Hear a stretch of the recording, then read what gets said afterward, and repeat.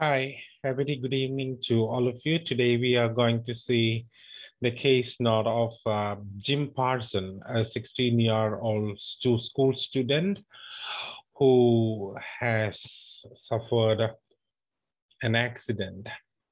Now we have 3 letters here in the writing task. We are going to write to the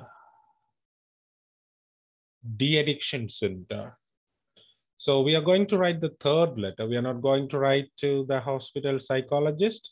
We are not going to write to the physiotherapist. We are going to write to the de-addiction center to provide services. Now let's go ahead and see what is there in the 3rd letter. So writing to Miss Susan, Green Valley De-Addiction Center, St. and George Street, Brisbane. Now you're writing for admission. So you are going to ask for admission for Mr. Jim Parson. So you are going to write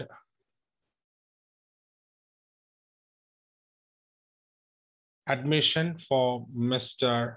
Jim Parson. After 1 month, so not now, after 1 month, and to inquire about rehabilitative services. So you are writing to seek admission for Mr. Jim Parson and to inquire about rehabilitation services. Number 1, admission. Number 2, to ask what all facilities are there.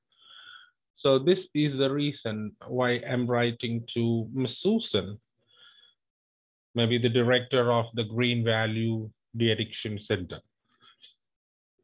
So as this thing is clear, we are going to see the relevant data which is needed for our letter. Our letter, we need to identify ourselves. I am a nurse at Queen Victoria Hospital, and Jim Parson is my patient who underwent RF very recently following an accident. Jim Parson is a 16-year-old male student, school student, and he's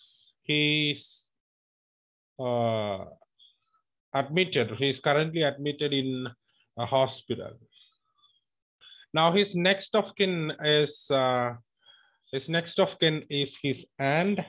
She's working as an accountant, and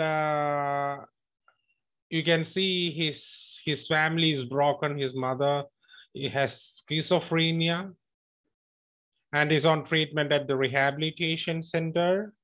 His father and mother got separated. Parents got divorced 6 years ago. So they are separated. His father and mother got separated 6 years ago.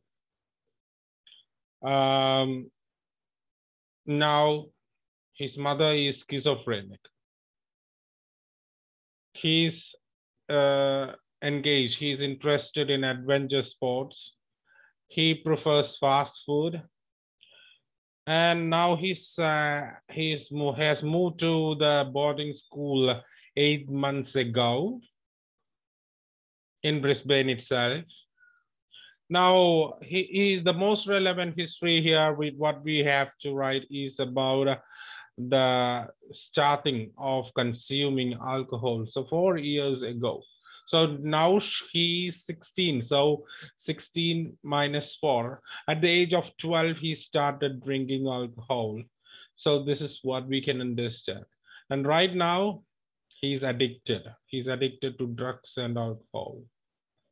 Now, what is his current condition? He's feeling isolated and he's absent to school. This is the details. The brief history of Jim Parson is outlined here. So some relevant information are there. And one more relevant information is here that he has a suicide attempt history. Now we have the present medical history that he met with an accident on 14th of January, where he had a broken tibia, fibula, and this is a drunken drive case, and he has concussion abrasion over the face and trunk. Now he had surgical treatment, or if then he had conservative treatment, he had medical treatment, he had services from the physiotherapist, he had services from the dietitian. Right now, his mental status is not so satisfactory, as we can find him depressed. He's not physically well as not mentally well. Now he is worried about the future. He is worried about the future. He has extreme concerns about the future. Now, at the hospital, he has the bottle of vodka that shows the drug dependence, the strong dependence on the drug. And this is what the treatment is needed for. Now, you can resume the activities after a month. Now, the discharge plan. Okay, this is something very important here, the discharge plan. Now, you're having multiple letters and you have multiple plans here. You are planning to transfer the patient to the de-addiction center after recovery from the current condition, suggested 1 month rest at boarding. So he will be discharged to the boarding where he was staying.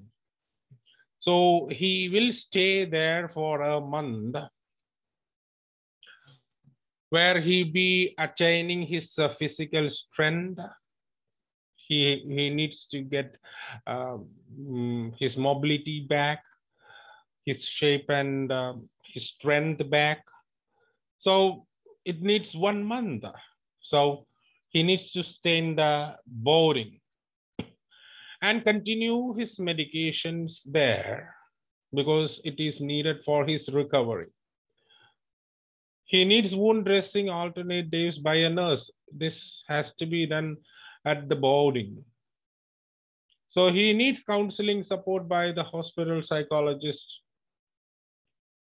He needs the service of a physiotherapist to improve his mobility. He needs the service of a social worker to get him engaged to support groups and to participate in social activities. So you can say, I can divide this thing. This is to the de-addiction center. This is boarding as well as the rehabilitation center. Some medications has to be, some medications will be stopped at the boarding. Some will be continuing, so that will be informed later. Wound dressing, that will be done in the boarding. Counseling and support, hospital psychologist. The hospital psychologist will be doing the physiotherapy. I think that will be done by in the hospital as well as the boarding.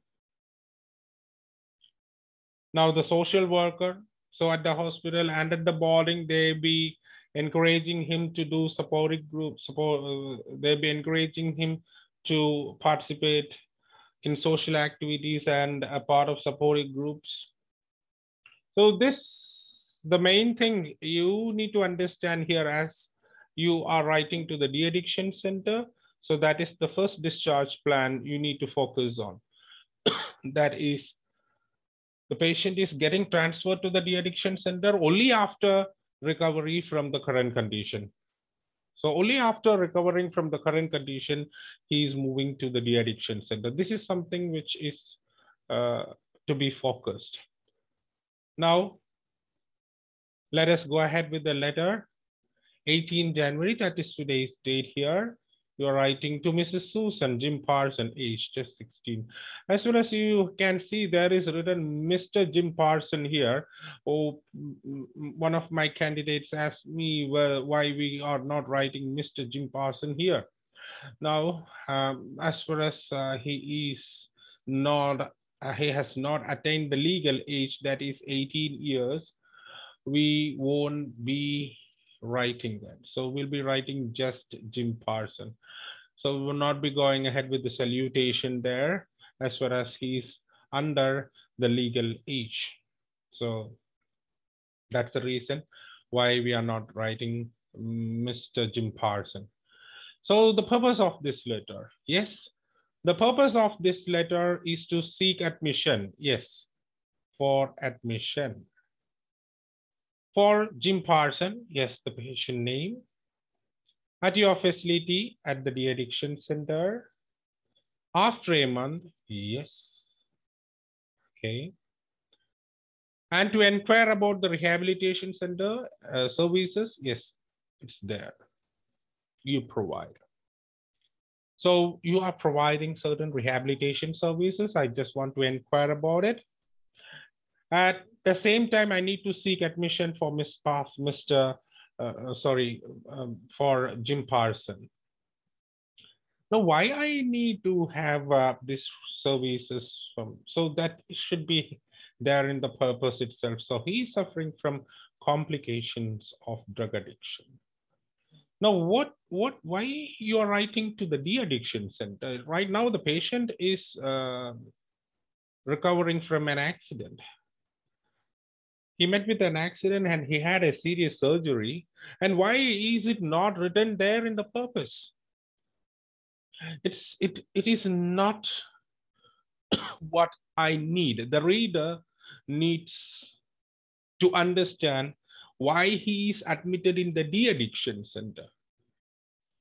He might have undergone the surgery, that is the ORIF, or open reduction internal fixation, that's at the hospital.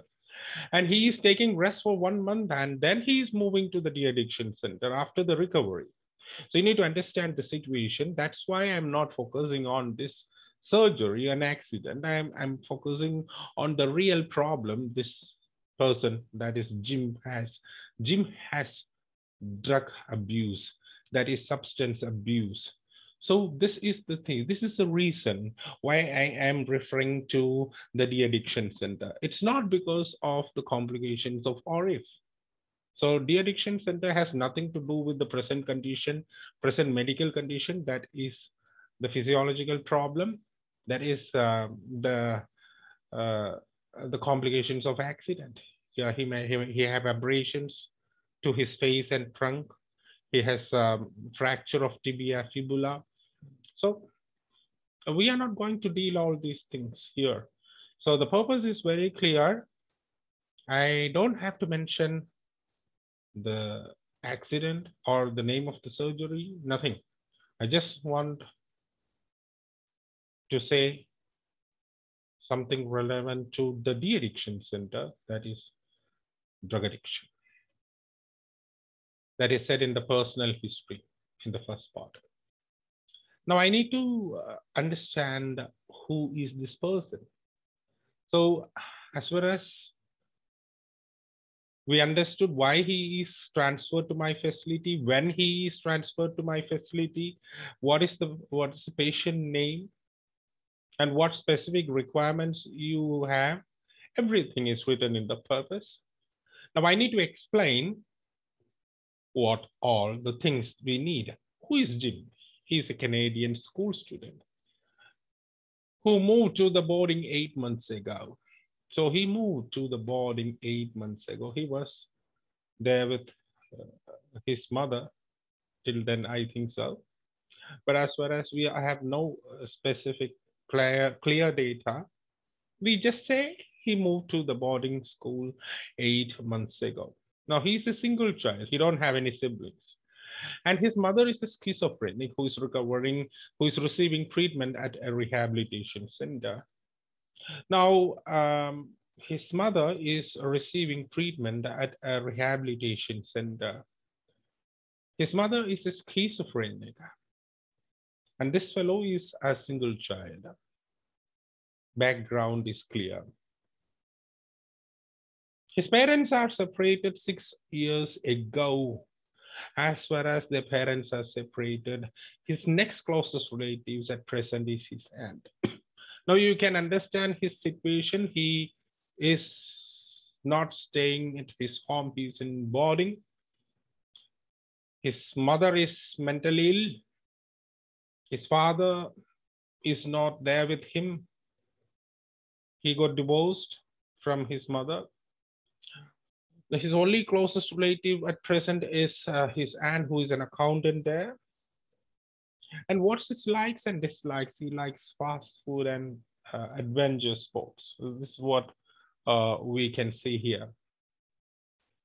Now, this paragraph is over there. So background information, the social information is there.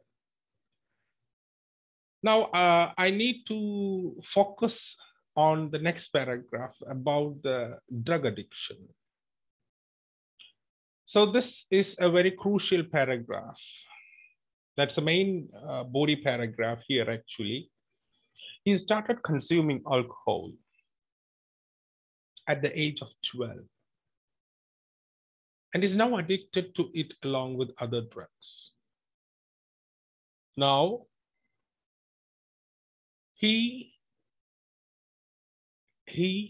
when he started, now he's 16. So 4 years ago, he started consuming alcohol. So he started consuming alcohol at the age of 12. Right now, he's addicted to it. And he takes other drugs too. Because of this, I'm not writing that.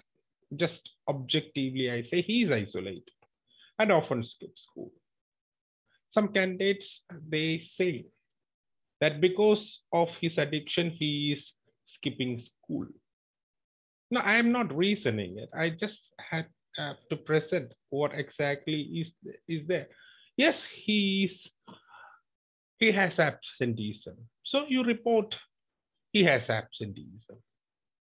We are not going to rationalize things. Okay, because he is a drug addict and that is a reason why he is not going to school. No, we are not going to do that. We just present it. Yes, presented. Because it is not said in the case note, not clearly said in the case note, what is the reason why he is missing his school, why he is isolated. No, he just need to say the present condition. This is his psychological state and this is habit. This is alcohol consumption is his habit. Now it has become his addiction. Now he's an addict to these things and he has some other habits. He's skipping school and he's feeling isolated. So it's something related to drugs. So we can read out, the reader can read out these things from this letter. On 14 January, he met with a bike accident after consuming alcohol, which resulted in serious injuries. Now, when he met with an accident, it was on 14 January. And what happened? He suffered serious injuries.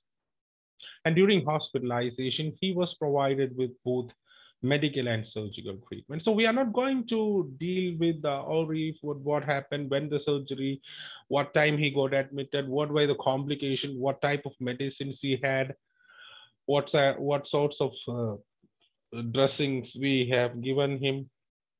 We just don't care about it. We just brief it. He suffered serious. Where the injury? He had suffered injury to his leg. He had a broken tibia and fibula. He got abrasions on his face and trunk. So we are not going to explain about the injuries. We are not going to detail those things here. Because that's nothing related to me, the addiction. So that is something happened. But one thing is relevant here, that he met with an accident after consuming alcohol. So that is relevant. What type of treatment you have given, what type of injury he suffered is not the matter. But the matter here I need to focus is that he consumed alcohol and he met with the accident. That's what we presented there. That's what we need to highlight. Then I have to go with his mental status. He's depressed and expressed concern about his future. This is something relevant here. And he also asked a bottle of vodka, which we denied. So this shows his strong urge towards the drugs. So at the hospital, he's asking about a bottle of vodka. Now at present, he is advised to stay in boarding for a month until recovering from his current condition. Now, as we have the discharge plan, as per the discharge plan, at present, he is advised to stay in boarding. So I can say, as per the discharge plan, instead of at present. So I think that is better.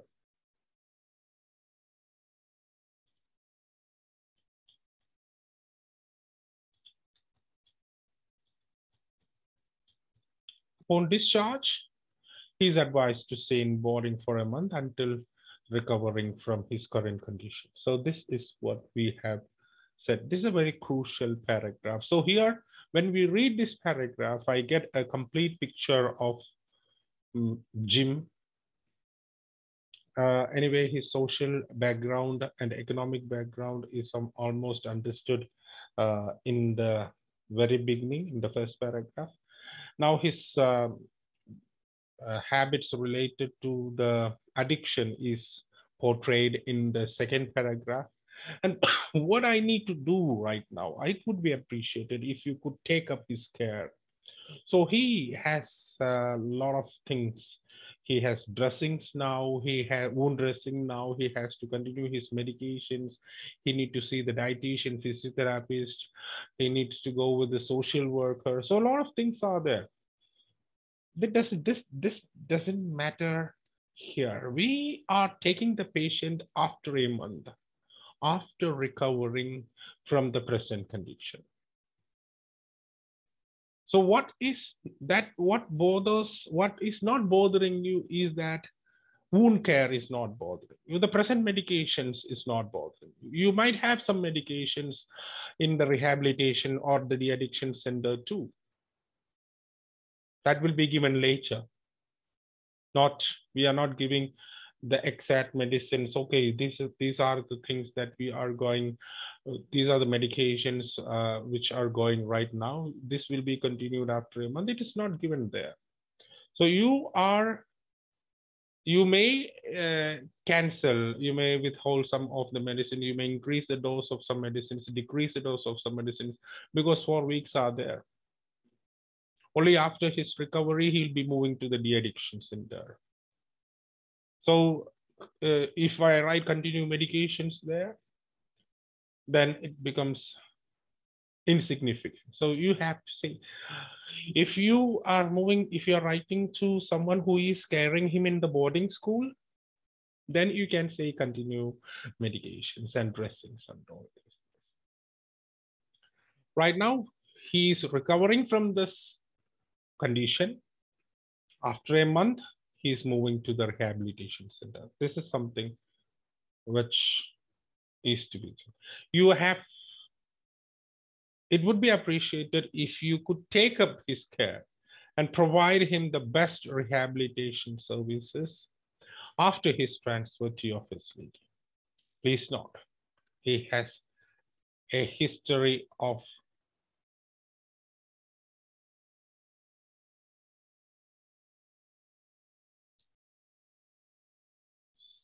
seizure and suicide attempt. So he has a history of seizure and suicide attempt. So I think he has a history of seizure somewhere here, because you know that some of the drugs can counteract with seizure medications. He has lorazepam, carbamazepine, levipil and all. 2 episodes he had. So these medications may have interactions with the de-addiction medication. Some of the aversion therapy medications are there. So it's relevant that this de-addiction, people have to note that he has a suicidal tendency, and he has a history of seizure too. So that's also important there. Now, if you have any further queries, please do not hesitate to contact me. Your sincerely, Nurse Queen Victoria Hospital. And that is the end of this specific explanation. Thank you.